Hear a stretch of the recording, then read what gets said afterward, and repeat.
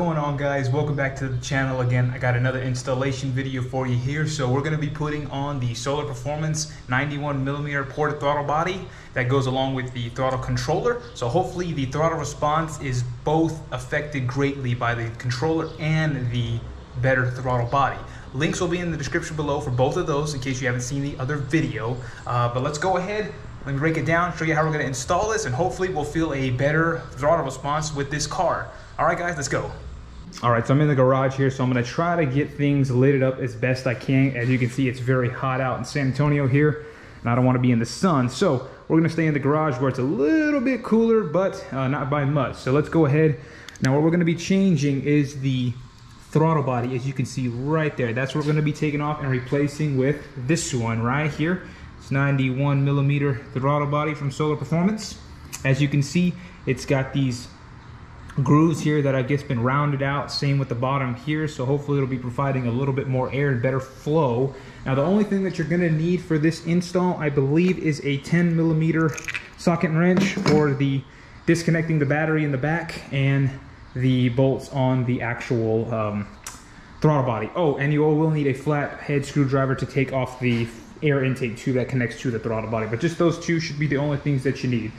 All right, guys, so as you know, in the back of the trunk there is the battery, which is located right behind here. So I'm going to see if I can access it here. Go ahead and pull this mat away, and you're going to have to pull and pry this carpet up here a little bit so you can access the back here.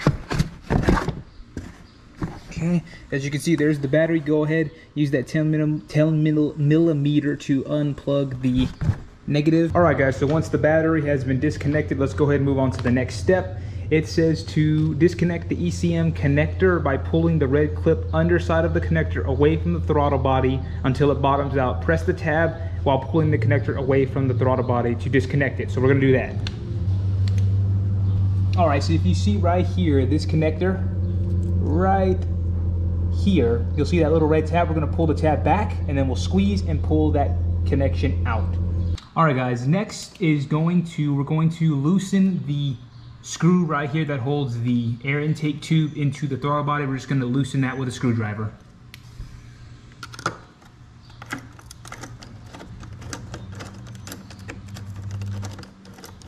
All right, now once this is all completely off, okay, what we'll do is you can either push it down or to the side just to get it out of the way.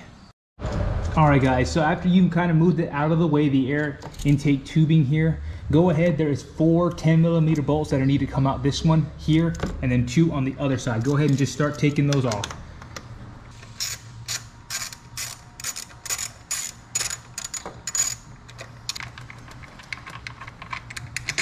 All right, there's the other one for the last side. So we're gonna go do the other one.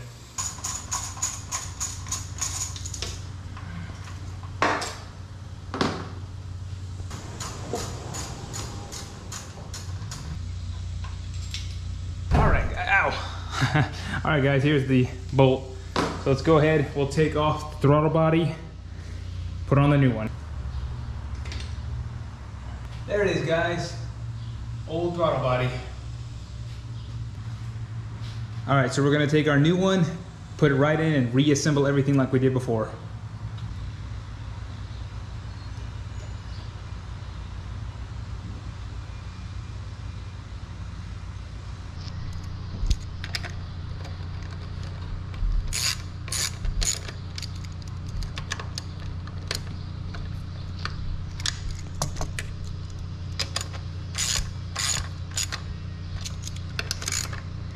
All right, guys, so once the 4 bolts are bolted back in, go ahead, put the air intake tube back on, screw back the little clamp that holds the air intake tube to the throttle body, and then plug back in your connector. All right, once that's done, don't forget to plug in your connector into the housing there. Make sure it clips, just like so. All right, guys, so we're almost done. Let's go ahead and reconnect the battery terminal, and then we'll go inside to start the car. All right, guys, so we're in the car, throttle body's installed. So what we're gonna do is, it says that we need to Turn the ignition on, let engine idle for 3 minutes. Then turn the ignition off for 1 minute. Then repeat steps 8 and 9, which is let engine idle for 3 minutes and then ignition off for 1 minute. One more time, and then it'll say to pretty much normal everyday driving meets this step. There's like this thing where we have to go up to 44 miles per hour and then, you know, kind of come off. So let's just do this real quick. Let's turn it on. So let's let it run for 3 minutes. All right, so we're gonna go ahead and cut the car. We're gonna let it sit for 1 minute like it says, and then we're gonna repeat the steps again, letting it run for 3 minutes and then cutting it off for a minute. And then we can maybe go take it for a drive.